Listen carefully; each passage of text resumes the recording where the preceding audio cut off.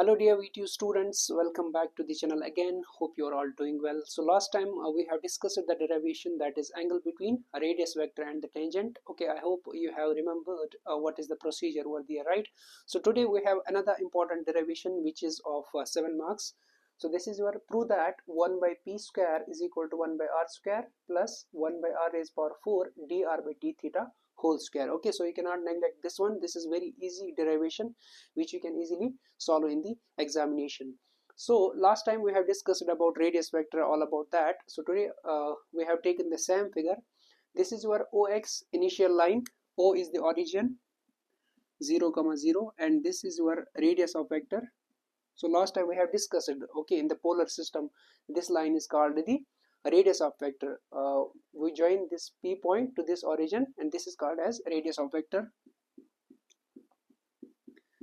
This is radius of vector, and this theta is the angle between initial line and this radius vector, right?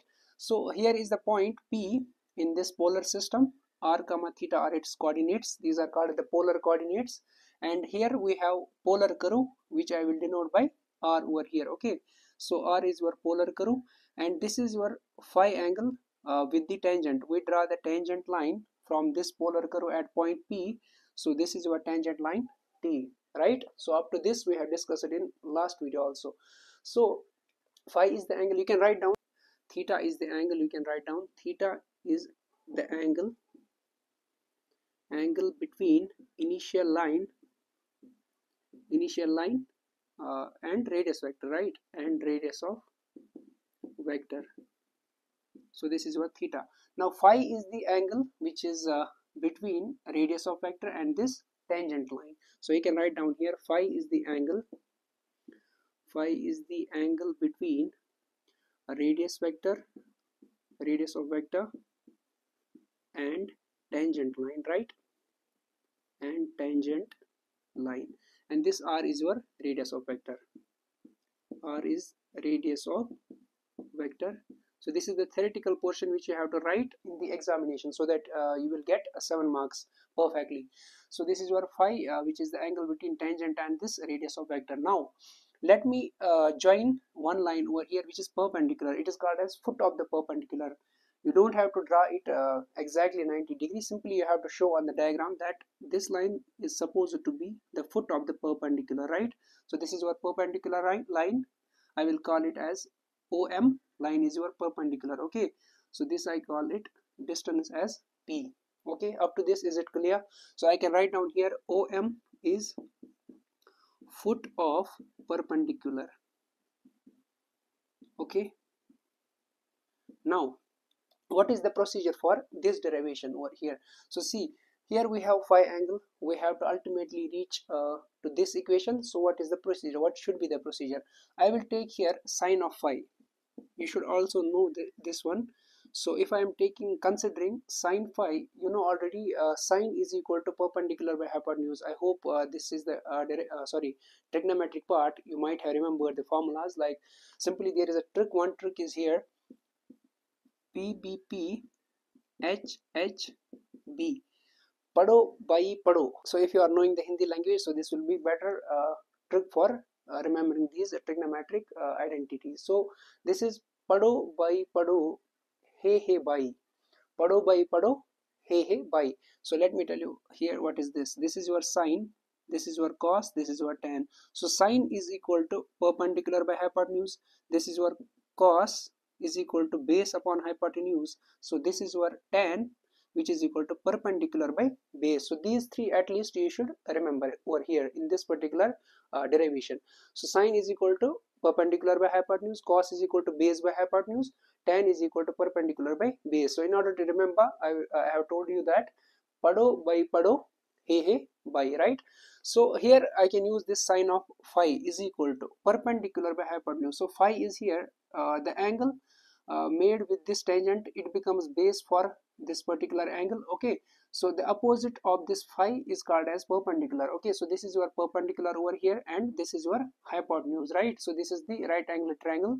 So opposite side is perpendicular and this one is hypotenuse. Okay, so sine of phi I can write down this OM line. This is your perpendicular.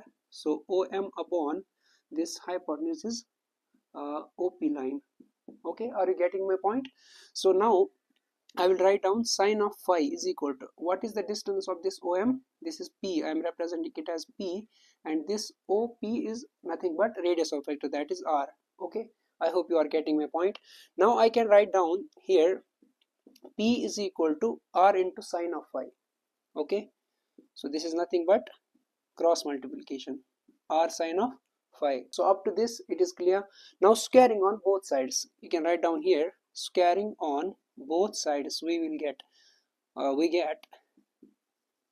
this is your P square is equal to R square sine square phi.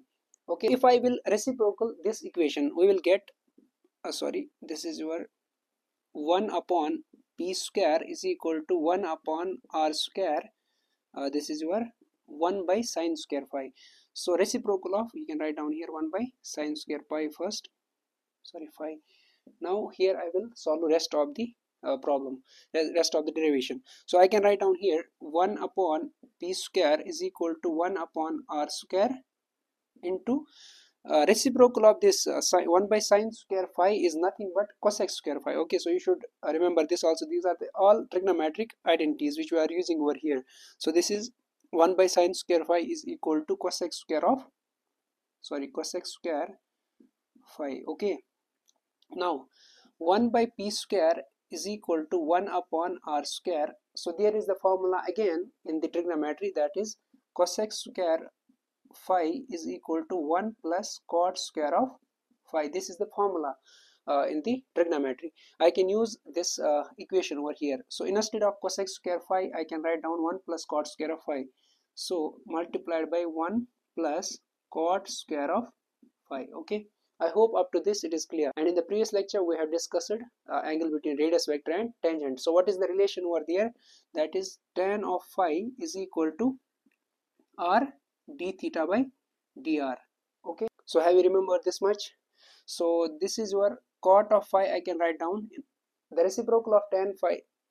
The reciprocal of tan phi is cot phi.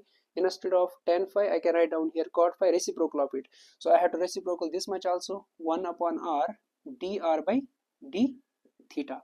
Okay, is it right? Now I have to use this equation over here. Instead of cot square phi, I can write down here 1 by R dr by d theta whole square. So 1 upon P square is equal to 1 upon R square multiplied by 1 plus, instead of cot phi, what is there?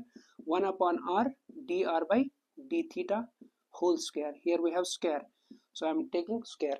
So 1 upon P square is equal to 1 upon R square, and here is the multiplication, 1 plus 1 by R, we have here square, right? So I can write down 1 by R square. It is actually 1 square. 1 square is nothing but 1.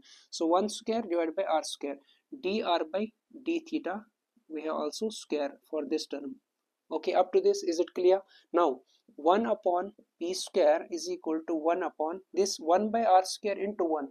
How much is this? 1 by R square. 1 by R square into 1 is 1 by R square, plus here we have plus 1 by R square into 1 by R square. So it is nothing but 1 by R raised power 4, and this is your dr by d theta whole square. So this was the derivation. Simply here 1 by P square is equal to 1 by R square plus 1 by R raised power 4 dr by d theta whole square. Here we have derived this.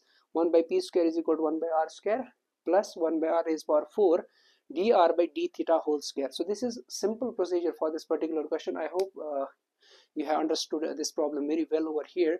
So you should not neglect this simple problem. This is the 7 marks question. You can easily get these. 7 marks are just in your pocket. Okay, so make sure you will share this video to all your friends who are struggling with the mathematics subject. So this is all about today's class. Thank you so much.